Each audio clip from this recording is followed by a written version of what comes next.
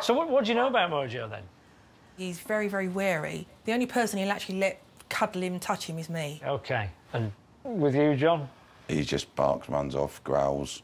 Right. And that's it. But it's everybody. Right. Mostly men. Yeah. Yeah, OK. How does that make you feel? Terrible, to be honest with you. It's upsetting. I can't get very close to him. I just want him to be a normal dog and come and say hello, Dad, wag his tail and let me give him a stroke. Yeah, yeah. And it's as simple as that. Oh, what a good boy. Good boy. Calmness reigns. Yeah, he's very calm. But as soon as John enters the room, Mojo becomes agitated.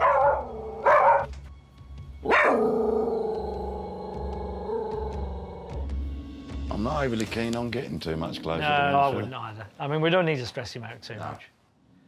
Good boy. Ah, really? Good boy? While Mojo is clearly uncomfortable with John in the room, his hostility rises even further when Karen leaves. Already there's a bigger problem. So what have you got to approach him now, then? You know what to do.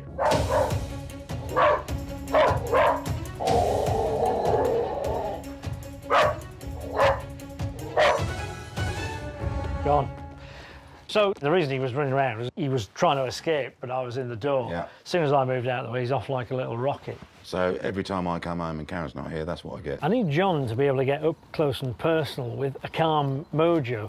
And the key to Mojo feeling calm and safe is to use my secret weapon, Karen. So Graeme doesn't stress Mojo out any further by being near him. He's standing back to give John the best chance of building a bond. And he's come up with a way to train from a distance, with walkie-talkies.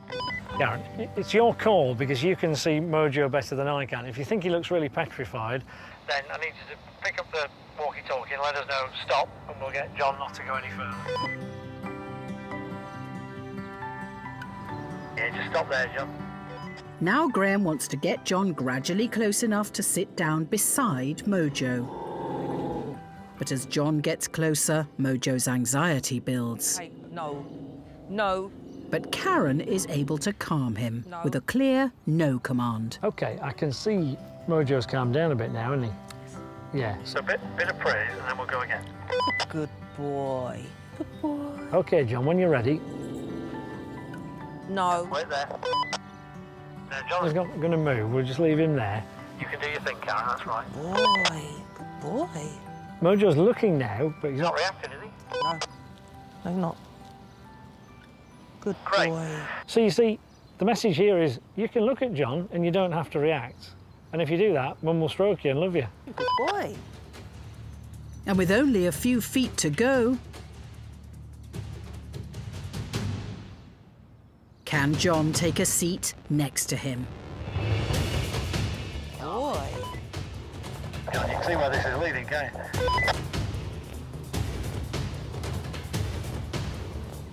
Good boy. How are you, Karen? Yeah, very calm. A very, very tiny little growl, but nothing really at all. Good. No. No. That's it. We're getting there. How does he feel to you? He feels fine. He doesn't look particularly stressed to me. But the real test is, will Mojo allow John to touch him for the first time ever? Right, John, what you're going to do is you're going to take your left hand and just sort of drop it down towards him slowly. That's it. Now, with an open hand, just sort of offer it underneath his chin. Give him a little tickle on the chest. Good boy. Good boy. Great. And how's he reacting, Karen? Brilliant. And he's slightly wary, but he's putting up with it. He's, you know, he's like, oh, OK, this is not so bad. Good boy. Hey? Oh, look, he's moved his head towards you. He wanted more. Now Mojo has accepted John as not being a threat. He wants affection from him. Good boy. He's a good boy. That makes me really happy. Come on, Bucks. Any hard, shiny surface, laminate wood, tiles, he simply won't walk across. Come on. Come on. He doesn't want to come out into the living room or all these other places where he could happily interact kind of with Freddie and with his family. He's so nervous all the time, and that feeling must be awful for him. I feel like he's regressing a little bit as well. He's retreating and spending less time with us. As Buckley's floor phobia got worse, Glenn came up with an idea: peppering carpet islands across the ground floor. We realised if we put a blanket down, he would walk on it. And I think in our heads, we just thought it was a temporary thing. It can't keep going that way in the future, especially with a toddler and would like to have more children. The time it's taken to deal with Buckley's issues is becoming a real problem. So what have we got? We've got a really quite extreme case of a dog who's scared of something that, you know, to you or I might appear a bit random, but it's very real to Buckley. And I've got to turn around 5 years of phobia and get him to be happier walking across all surfaces. Look at that, that's lovely. It's a change of mindset. All you've got to do is just keep walking with me. We'll have a nice time. How does that translate to inside? Well, it's obvious, isn't it? We're going to walk into the kitchen and go, let's walk through together. Yeah. Come on then. Lovely. Come on then. Oh, that's... Oh, not so sure there, were you? That's it. Come on then. Good boy. Good With lad. Graeme That's giving fine. Buckley Good no boy. option of backing out, Let's go back. this Labrador is lad. soon following in his Super. footsteps. Good lad. That's very good. He's getting it. But he's still nervous. He's like, OK, I'll trust you, but I'm not sure yet. Yeah, I'm not yeah. feeling it. The only way for Buckley to overcome his phobia is to repeat the process dozens of times. Oh, lovely. I'm going to do something quite bold now. I'm going to take all of the carpet islands away. I'm still not sure. If you start to say to yourself, it's not going to work, it's not going to work, it leaks out to the dog. He'll sense that. He will. Yeah. I don't even know how they do, but they do. If you walk through and go, I'm just seeing this in my mind's eye, it's going to be fine. There you go. Keep going, keep moving, keep moving. That's it, well done. You had a bit of a moment there. Good boy. Good boy. So the big problem is the hallway bit. Yeah. Buckley's made it to the living room, but he's lost his footing, and Danielle's confidence has taken a knock. Come on back through, Danielle. Keep moving. With Danielle losing her nerve, is Buckley starting to panic?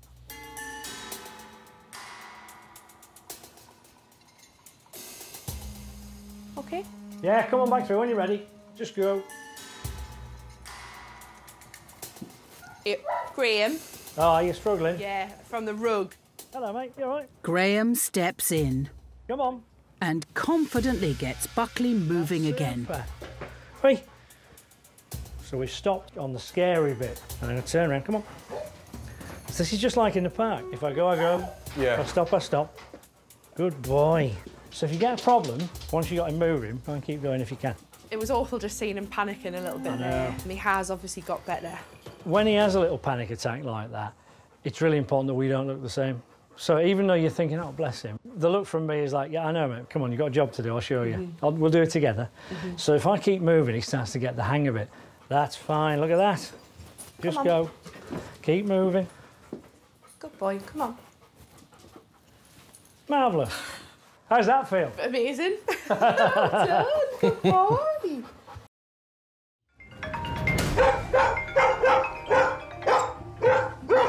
Hello? Hello?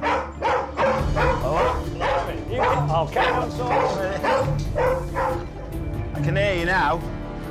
Wow. I've seen dogs bark when the phone goes off, but I've never seen anything quite like Frank. It is literally impossible to have a conversation in the room when Frank's there. Graeme wants to tackle Frank's shouting around phone calls first, but will he listen? Let's play a ringtone. Yeah. Quiet. Good boy. Right, let's try again then. Hello. No. Quiet. Oh, good boy. So far, so good. Hello. Hello. No. Quiet. Good boy. That's good. Remarkably, with a firm command followed by praise, in just a matter of minutes, Frank follows the leader and pipes down when Graeme's on the blower. Hey, quiet. Good boy. Hello. Yes, yes, it is, yeah. and with a very important customer called Frank. Not bothered, frankly. No, he's not, is he? Yeah. Hello. Good boy. Crikey. I just think your hello, you sound very nervous, because what I've seen you do is you've gone, hello? It's like I'm waiting for an atom bomb to go off, isn't it? It's because of what you're used to, Yeah. Yeah. But here's the thing. If you're acting as though you think there's something to be scared of, Yeah. what's he to think? So will Paul be able to act the part and show Frank he's in charge? OK, let's try it again, Paul. Hello? Quiet! Good boy. Got a dog here that can't stop barking. Yeah. Good boy. OK, good boy. Much better. Yeah. Let's do one again, then. Let's prove the point. Hello there. boy. Hiya. Hello. Hello. Hi. Hiya. How are you? How you doing? No, it's All nice right. to meet. That's very good. Good boy. There's a lovely moment there. He looked at you as if to say, is this what you want? Yeah. You want me to do nothing? Yeah. You know? Good boy for doing nothing. Yeah. Yes.